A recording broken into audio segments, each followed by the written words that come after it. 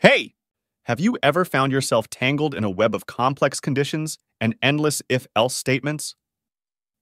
Imagine you're building a complex application where you need to handle numerous user inputs, sensor data, and system events.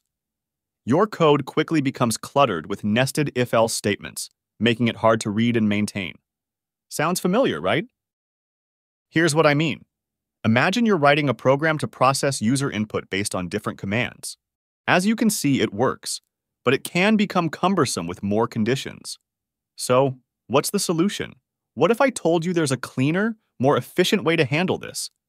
Something that's borrowed from languages like C and Java. Yes, I'm talking about the match case statement, Python's answer to the switch case. Now, you might be wondering, why do we need a match case statement? Isn't our good old if-else statement enough? If-else statements are great, but when you have multiple conditions to check, they can get messy and hard to read. That's where match case comes in.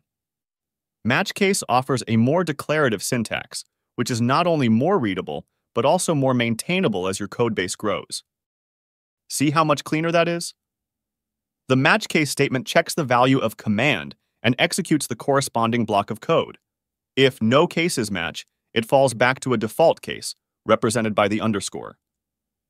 Let's explore a more complex, real-life example. Imagine you're building a smart home system that processes various events like sensor readings, user commands, and alerts. Here's how match case can help manage it all seamlessly.